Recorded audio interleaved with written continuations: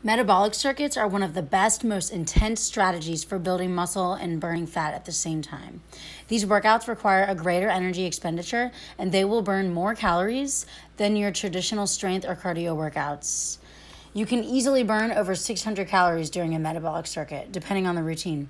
Better yet, the afterburn, aka EPOC, increases dramatically, so you will constantly be burning fat for up to 12 to 15 hours after the workout, even when you're doing nothing. Who doesn't want that? The idea of metabolic training is to pack more exercise into less time.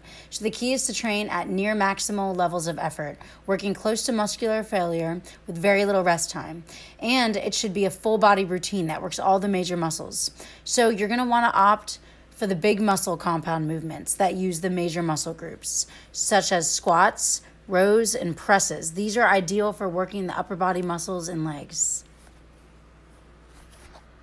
Include a pushing movement in your circuit, such as push-ups, bench press, dumbbell chest press, shoulder press, or bench dips. Again, work up to the point of near full effort, almost reaching failure, so the amount of reps that you do of each exercise will depend on your strength.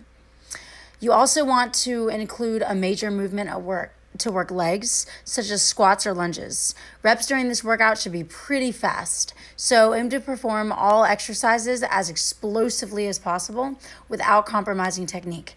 And I did 25 of each exercise, so a good place for beginners to start is in the 10 rep range. And again, this will depend on the exercise, the weight you're using, if any, and your abilities.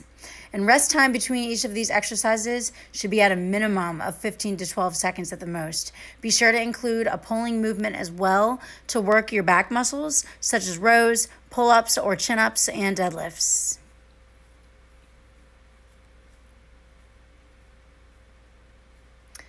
I included an additional set of kettlebell swings in this circuit, which targets the muscles in the hips, glutes, hamstrings, core, lats, and shoulders. So these are an explosive calorie burning exercise as is, and they don't need to be included with the major compound movements of the metabolic circuit, but I did it optionally. I also decided to do an additional set of push-ups at the end of each circuit. So these are my strength, and I wanted to increase the workload, but I don't recommend adding in extra sets until you've given the circuit a try. Repeat everything in this circuit as many times as possible, 3 to 4 times for beginners. I did 25 reps of each for a total of 6 times. So find what works for you and have a good workout. Thanks for tuning in and watching Lador Fit. Until next time.